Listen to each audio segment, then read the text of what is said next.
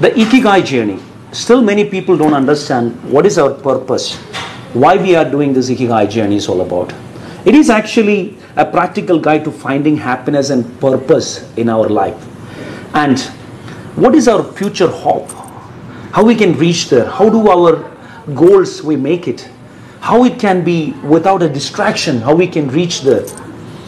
With our past experiences and the past things, what we have done wrong, and how we can make them into the right things, right decisions. Our experiences, how we can do better ones, and how are we going to live now, and the right now, how the right way, a moment by moment, and the fullest and the happiest.